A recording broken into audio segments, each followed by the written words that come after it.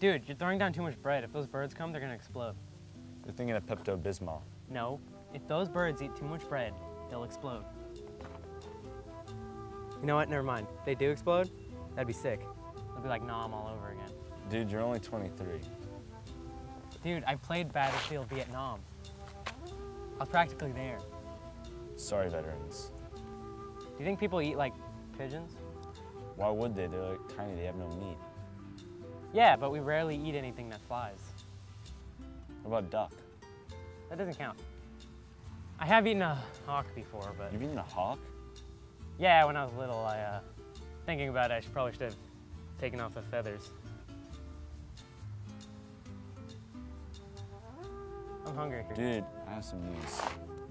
What's up? So Karen's gonna be moving in with us. What?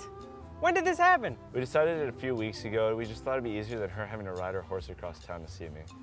Yeah, I don't get that. Why doesn't she have a car? She's afraid of cup holders, so she got a horse. So you're moving in with a woman who bought a horse in the 21st century. Yeah. Why didn't anyone consult me that we were moving in with Paul Revere? Okay, we just thought it'd be part of our relationship. I'm part of your relationship. How the hell are you part of our relationship? I'm the third wheel. I am crucial to the structure and integrity of your relationship. Okay, then why do you have such a problem with her? One, she smells bad. Second of all, what if one night in a drunken state, she mistakes our rooms? What? Dude, she is extremely attractive and I'm not going to resist. Okay, first, she doesn't smell. She does smell bad. She smells like a horse. Okay, then how come I don't notice it? Because you're around her all the time.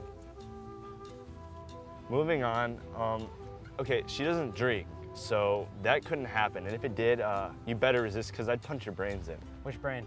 Okay, listen, we've been friends since college. I'd like to think that you two could get along. Does that mean I can't walk around our apartment naked anymore? No, you never did that anyway. Well, I would like to have that option. You never had that option. Listen, it's not that bad. If you guys don't like each other, you're just living in the same house. Just living in the same house? The next step from living in the same house is being attached at birth. Okay, well, why do you have such a problem with her? James, I don't have a problem with her. The real reason I'm giving you such a hard time is that I'm falling in love with you. Okay, if you want to joke around, James,